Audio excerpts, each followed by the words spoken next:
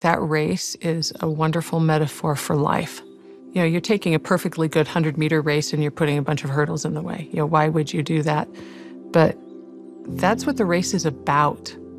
The race is about the hurdles, getting over those hurdles, and that's what life is.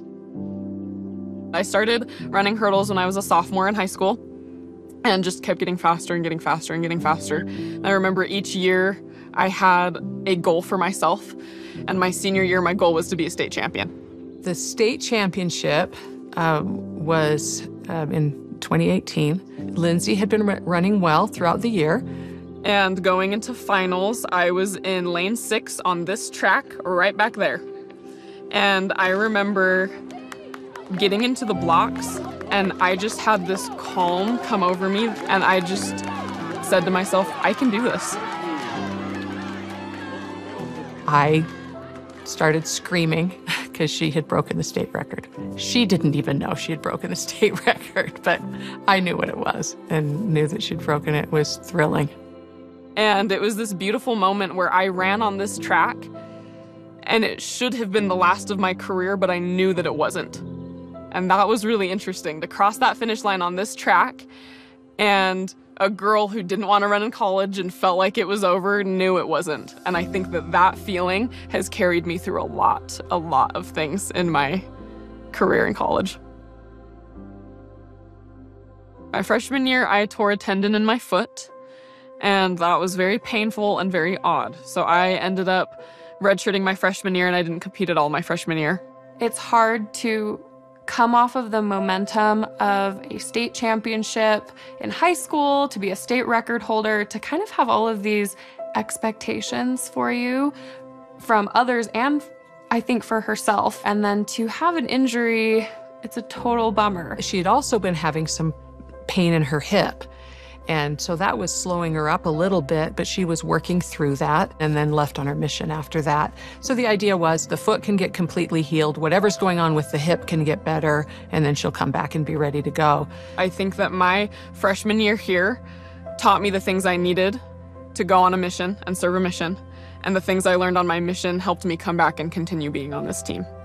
So God knows exactly what we need, and He's in the details. And I have a huge testimony of that. My mission was the best thing ever.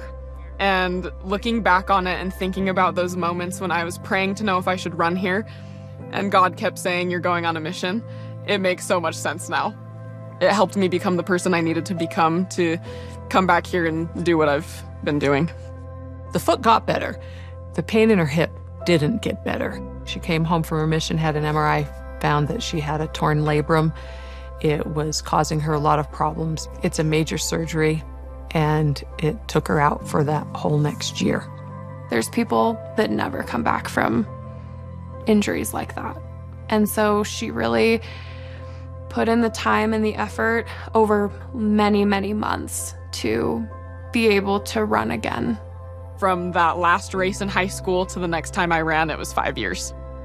That's crazy. I can't believe I did that. There were so many moments, just little moments of successes that were so beautiful to me. Just running a hurdle again after so many years, I almost cried. Finishing that race, the first one coming back, I did cry openly in front of so many people. And it was awesome. It was really, really amazing to finally get back to running and doing something that I love. And with the support of so many, something that felt impossible became possible. And it was faster than I have ever run. I have two sisters who were also collegiate hurdlers, and she ran faster than they had ever run. So she officially became the fastest hurdler in the family. We're getting ready to compete. She's doing pretty well, all things considered. And here comes another injury that she's got to deal with. She called and asked if I was home, and I said yes. And she said, I got my results from my MRI, and I said, okay. And she said, I'm just gonna come in there and tell you.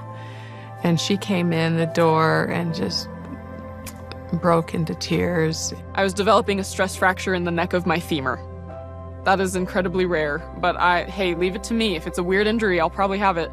It was rough, to get that news. when she's been working so hard and was so hopeful about this season, and to see it, that frustration of I'm doing everything that I've been asked to do, training the way I should. I'm a returned missionary. I'm living the gospel. I'm saying my prayers. I'm reading the scriptures, and bad things can still happen. And we all know that. But when they come into your life, I think it's that opportunity to either grow and do something about it with a limited capacity, or to shut down and to retreat and to be afraid. And I think that's the one thing that she hasn't done. She's been sad about it, but she's never been afraid. She keeps moving forward and saying, okay, if this is God's will, then I can take another step. I wish more than anything that I could be out there with my teammates, but because I can't, I need to find other ways to support my teammates and help them know that I love them. I think when most of us think of captains, we think of the best person on the team. Lindsey will be the first to tell you, she is not the best person on the team. To me, that speaks a lot of who Lindsey is as an individual and how well respected she is. What I can do right now is to be a friend, be a confidant, be a reassurance. I can be a support to you until I can be back out on the track again. And so I think it's not the title, I think it's the trust that's been the most meaningful to her in that position. Our hurdler it's not who she is, it's what she does. And she does a lot of other things too that are also important. But I think the fact that she recognizes that she's a daughter of God and that she's a disciple of Jesus Christ, that she's a good friend to other people, that those are far more important things than how fast she runs the hurdles or if she runs the hurdles at all. My career has looked different, my journey has looked different than I thought. But what I do know is that I can do hard things, that we can overcome so many hurdles, and that I am loved and valued and I am important even when I'm not completely healthy. That has been really important for me to learn.